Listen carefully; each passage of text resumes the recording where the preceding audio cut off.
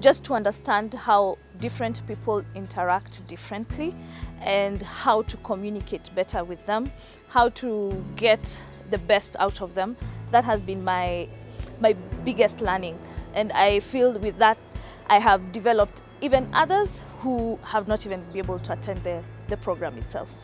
We are more prone to work on the symptoms and not the root cause of the problem, and then we just keep seeing there are no changes.